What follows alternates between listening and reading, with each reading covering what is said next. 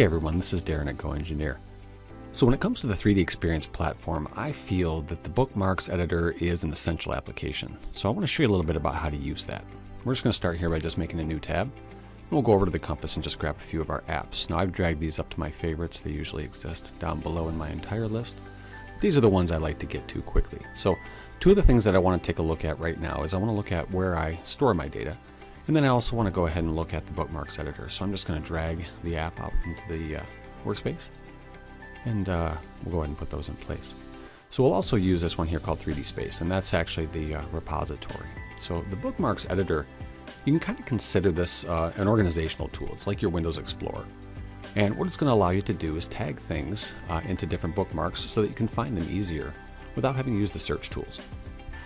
So over here I have my collaborative spaces, which is the actual storage locations. And with this, I just want to go ahead and add a quick example here. So I'm just going to add a new collaborative space.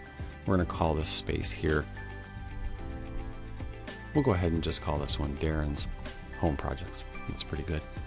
You know, copy and paste that description, piece of cake. So with this one here, I want to have this one not available to anybody else. In this case, we're just going to keep it private. And you know, what we're actually doing on this one is we're going to be combining some design and some other things together. So let's just leave it that way. What that'll do is make a new collaborative space for us here. Now with that intact, what I want to do is go over and add some bookmarks to this. Now, a bookmark is more of an organizational tool. It enables you to tag files with something that can be located easily later. So I'm going to go ahead and actually add a new bookmark to this. And you know, to go ahead and add bookmarks, you can do little right clicks there and say new bookmark. And we'll just go ahead and give this thing a name. So a new bookmark in this case, let's just call this Coop. There it is. That looks pretty good. Okay, so we now have a bookmark there. So where these become usable is when we go to our design applications. Now whether we're using SOLIDWORKS connected or SOLIDWORKS desktop with the connector, I want to make sure that I'm in the right collaborative space as I'm working. So up here at the top, you just simply hit the pull down menu and we're going to go to our settings or preferences. With this area here, we can go ahead and select the collaborative space that we've just opened here. So I want to make sure that my data, when I upload it, is going to go into the collaborative space of my choosing. Now that said, we're going to take the data here and I can either go ahead and save it through the pull down menus, or in this case here, I'm just going to right click over in my task pane area and say save. This is going to be the operation that does a twofold step. It's actually going to copy it from my local drive, which is where I open the data from, and it's going to put it into my working cache. So we'll just go ahead and complete that.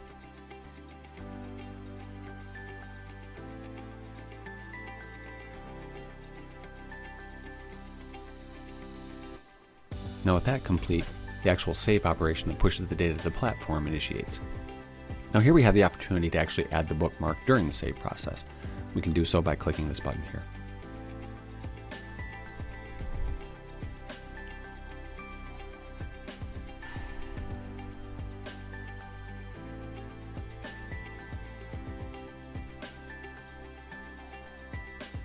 Now, though we're doing a save as operation here, there's many ways to add bookmarks to data. In this case, we're actually going to select the bookmark location that we created earlier. And once I do so, you'll see the data that we're actually working on. And I'm just going to apply to all in this case. And that will apply the bookmark to each of these files. We'll go ahead and save that. You'll notice over here that it will save from the local data, now indicating that it's been pushed up to the 3D Experience platform.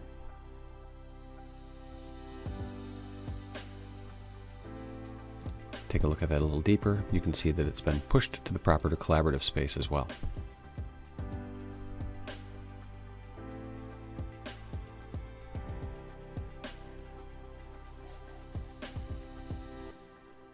Now if we take a look back over at the platform,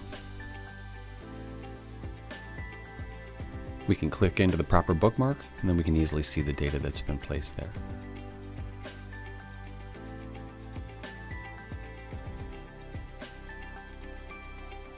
Now if there's data that's already been uploaded to the platform and you may have placed it into the incorrect collaborative space, simply go into that collaborative space and drag and drop to the proper bookmark.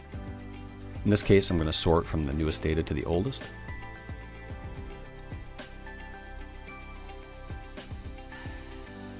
We'll see that there was some data that I placed in the wrong folder in a previous step.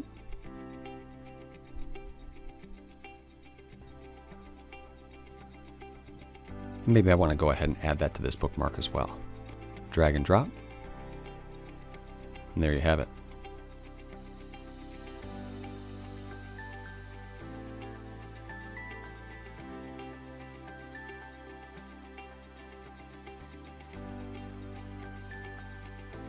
Now at this point, if I wanted to add additional content directly to this bookmark, you can go ahead and use the toolbar to create this.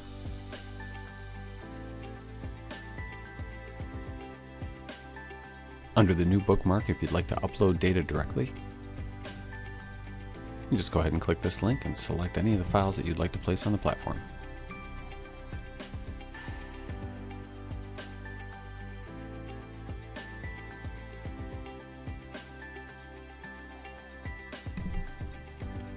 Or if you prefer, you can simply bring up a Windows Explorer window and drag and drop files from there.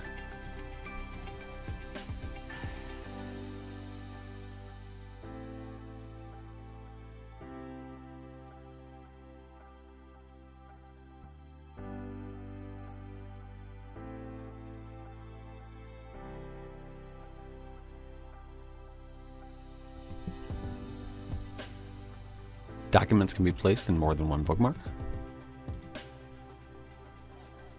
And you can remove data from the bookmarks by simply right-clicking and saying Remove Content, which only removes the content from the bookmark, not from the platform.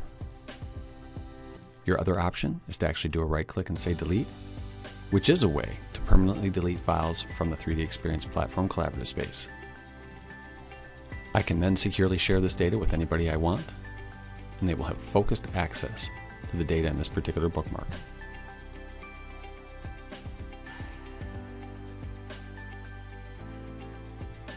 Now if we head back over to SOLIDWORKS for a moment, there's one more thing I'd like to show you. Over in the PLM Services task pane, we can also run other apps, not just the My Session PLM app.